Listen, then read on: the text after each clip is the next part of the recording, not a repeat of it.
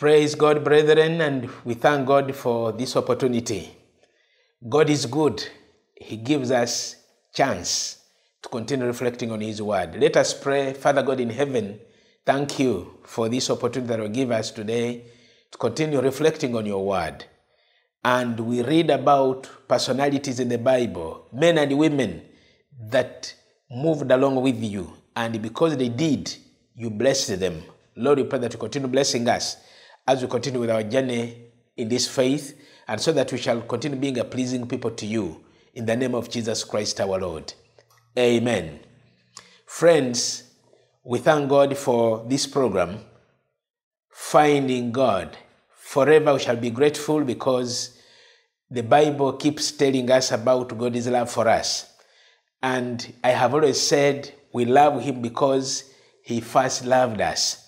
And so it is something that I will keep thanking God for, and for this program that continues airing, so that actually we reach our levels higher and higher to find God and to know what He wants us to do. And so that while we are here on earth, we please Him, and thereafter we attain eternal life. And so this program is good. And so we need to continue thanking God that we are here on earth to walk the journey. Life is a journey. Spiritual life is a journey. So we keep walking it. I have walked mine and I will keep walking it. You have walked yours and you'll keep walking it. And so as we walk, we follow in the footsteps of those that have gone before us. And so I keep now introducing to you. I come now to introduce to you the personalities of the Bible, men and women that we shall be looking at in our desire to find God. How did these men, how did these women walk their walk? Of course, actually people talk about walking the talk, but I am coming with a message to say walk the walk, following the footsteps of our ancestors, men and women that have lived before us, and they give us as an example to continue following what God desires for us.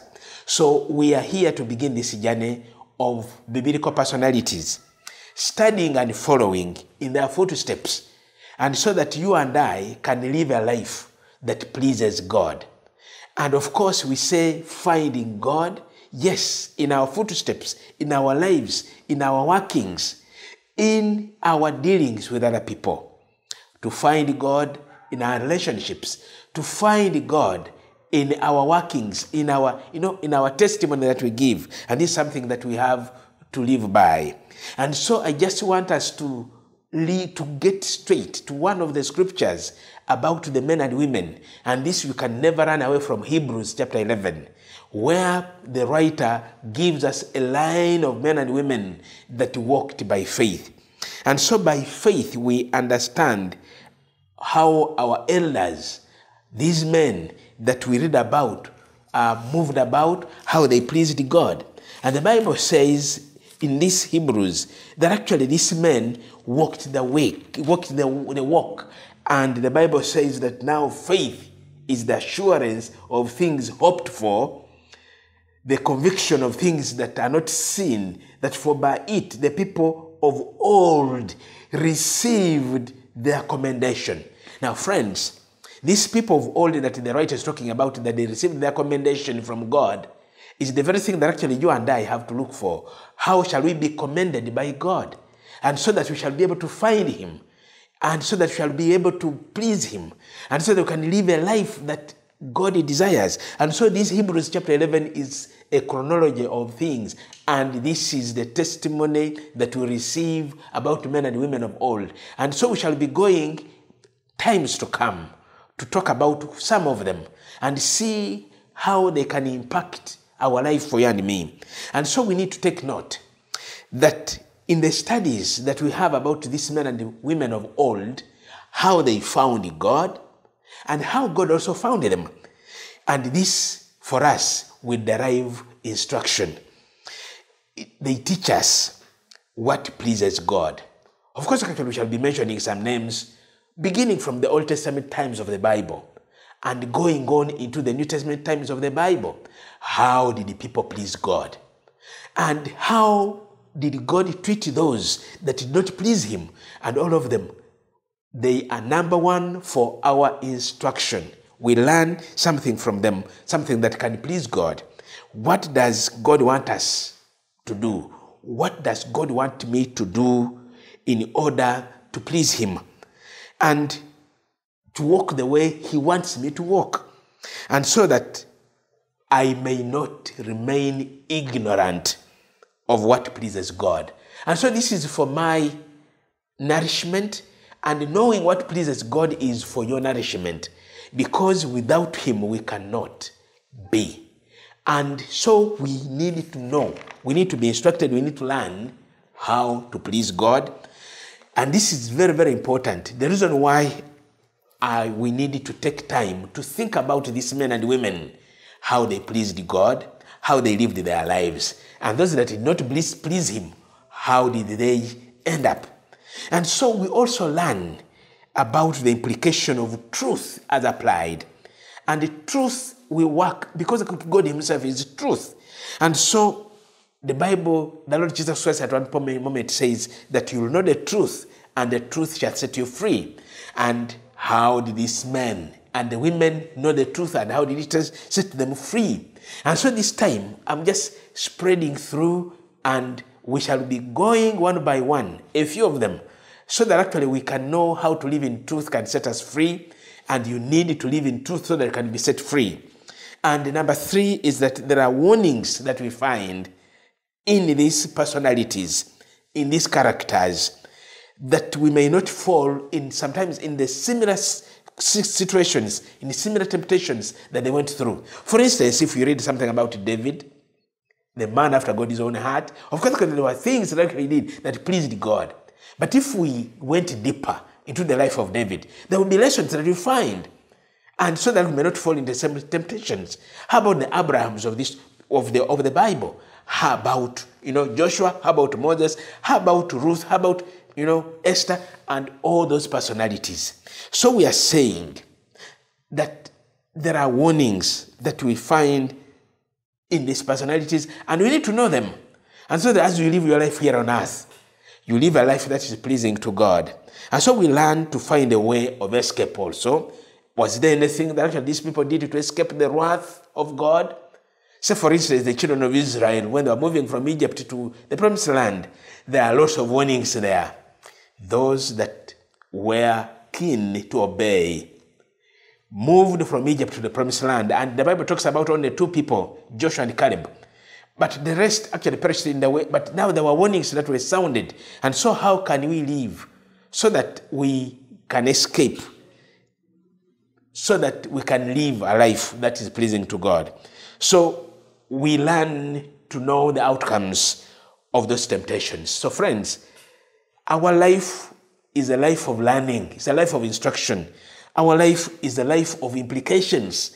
When we live in the truth, the implications that we can derive from God's word. And then from the warnings that we also derive our escape.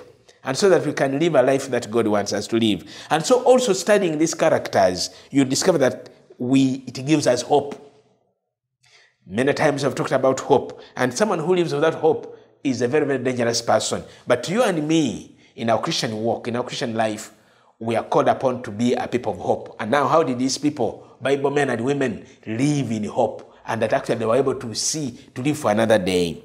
And so in Hebrews chapter 11, verse 39 to 40, the Bible does mention that all the heroes of faith lived and they obtained of a good testimony through faith, but did not receive the promise. Now, for us who are living now, because they did not receive the promise because it was promised during that time.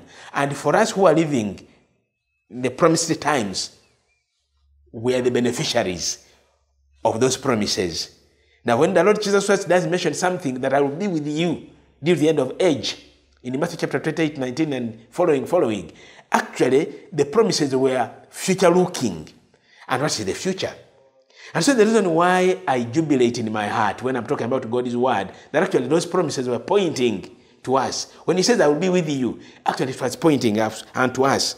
And so in Romans chapter 15, verse 4, the Bible does mention that in 15 verse 4, the Bible does mention that for whatever was written in former days was written for our instruction, that through endurance and through the encouragement of the scriptures, we might have hope. And so since these scriptures were written, and they were written to show us what to do, they were written for us for our learning, they were written for us that through them we can benefit through patience and comfort of the scriptures, we might have hope. So friends, I invite you into this hope, that you will not live as a person who is a hopeless being, but a person full of hope. And we read about personalities like Elijah, and like we read in James chapter 5 verse 17, Elijah, like anyone else, the Bible says that he prayed earnestly that it would not rain, and it did not rain for 3.5 years. You see, prayer. And so we are going to derive these lessons from these men and women, and so that when you are praying, you pray earnestly. So that when you are living, you live with hope. And these times are so hopeless times.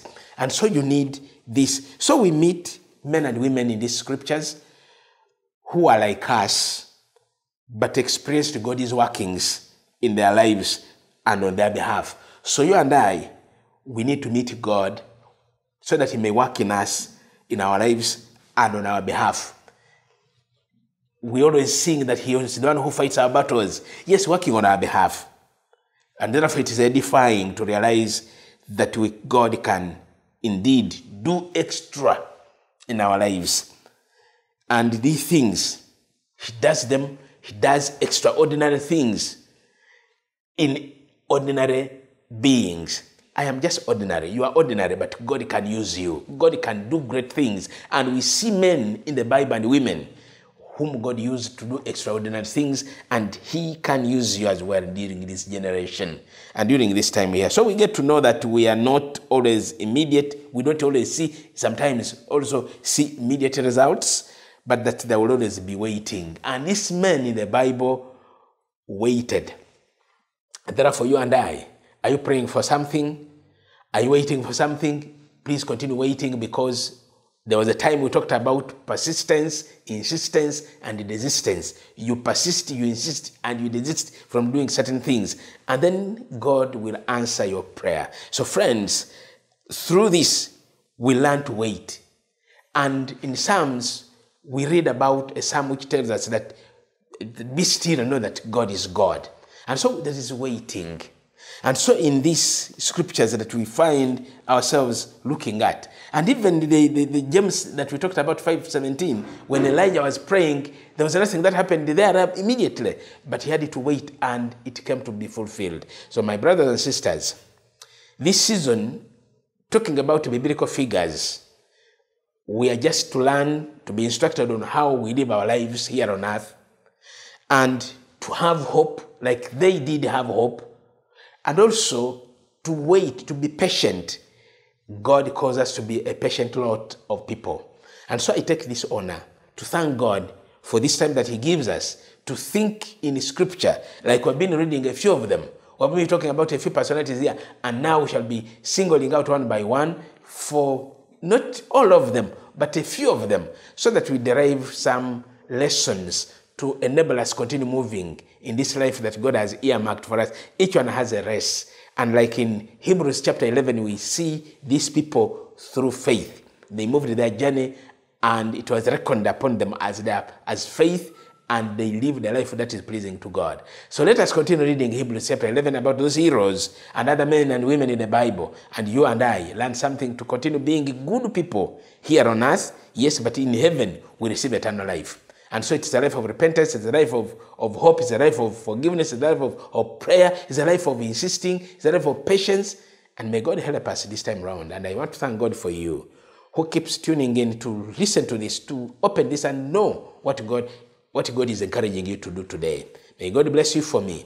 And as we shall continue with this journey, may he move along with us, because spiritual life is a journey, and a journey that has to be accomplished in eternal life that God will give us in heaven. May God bless you. In the name of Jesus Christ our Lord. Amen.